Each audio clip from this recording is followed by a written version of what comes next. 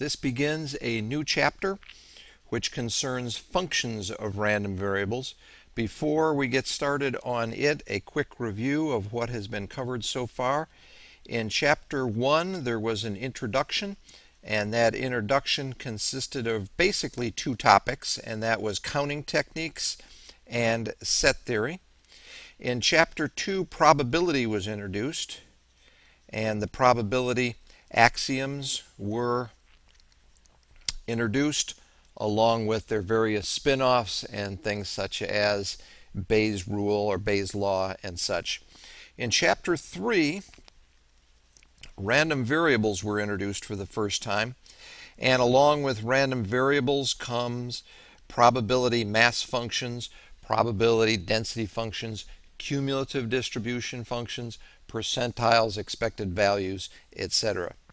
In Chapter 4, some of the popular discrete distributions that show up in practice, such as the binomial and the geometric, negative geometric, Poisson, etc. The discrete distributions were surveyed. In Chapter 5, some of the continuous distributions, such as the uniform, the normal, the exponential, the gamma, were introduced. And finally, the previous chapter considered more than one variable at a time, and that is joint distributions. So of course, once again, you have probability density functions, probability mass functions, but this time you have some different things such as covariance and correlation and marginal distributions and conditional distributions, etc. Now this chapter, which is Chapter 7, concerns functions of random variables. We actually started into a tiny bit of this in Chapter 3, but now we're going to devote an entire chapter to this particular topic. One of the giants in mathematical statistics said that this chapter is the center of mathematical statistics. You have to get very, very good at finding functions of random variables in order to do statistics. So mastering this chapter is a big deal. Here is the outline for this chapter. There are basically three different techniques that are done. This is section 7.1, section 7.2, and section 7.3. The first is the cumulative distribution function technique. This is the very same CDF technique that was introduced way back in Chapter 3, but this time we're going to go into it in a lot more detail. So first of all, for univariate random variables, we'll look at both discrete distributions and continuous distributions and how the CDF technique is used there. And then for multivariate distributions, we'll also cover the cases of discrete and continuous distributions. The second technique, known as the transformation technique, that is the most general of the techniques. And just as was the case for the CDF technique, univariate distributions and multivariate distributions will be covered separately, and within each of those, discrete and continuous distributions will be covered.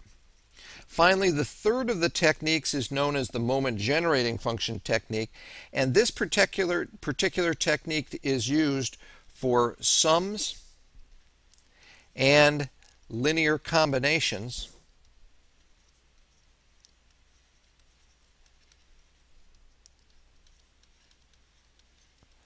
of IID, that is mutually independent and identically distributed random variables.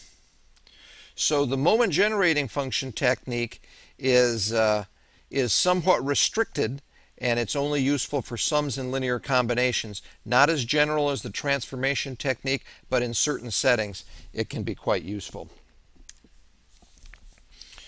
Here is the chapter theme. In the univariate case, we know the distribution of some random variable x, and we want the distribution of y equals g of x. In the bivariate case, we know the joint distribution of x1 and x2. We want the distribution of y is equal to some function g of x1 and x2. In the multivariate case, we know the joint distribution of x1, x2 up to xn, and we want the distribution of y equals g of x1 up to xn.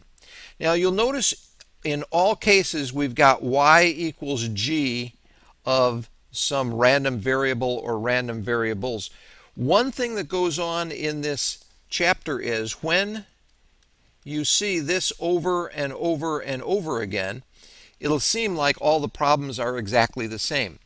In some ways they are, but in other ways they aren't. And so to kind of give a hint at where we are in the outline on the previous slide, I've designed a roadmap, and I'll introduce that roadmap a little bit later, which helps you see where you are. Finally, one last thing on the three techniques for finding the distribution of capital Y, the random variable of interest here. The CDF technique goes from the CDF of x to the CDF of y. That's why they call it the CDF technique. It goes from this CDF to that CDF. The transformation technique goes from lowercase f of x to lowercase f of y. So a buddy of mine, Jim from Ohio, said that maybe this could be called the PDF technique because it goes from PDF to PDF. I stuck with transformation technique here because if the random variables are discrete, it'd be called the probability mass function technique. If they're continuous, it'd be called the PDF technique. And so since the transformation technique is a pretty popular name for it, I stuck with the transformation technique. But it certainly could be called the PMF or the PDF technique very easily. Finally, the moment generating function technique goes from the moment generating function of the individual observations to the moment generating function of their sum or of their linear combination. So this is a very well organized chapter. It won't seem quite as splintered as some of the other chapters, but the roadmap will help you get through and see at what point in the process we're at.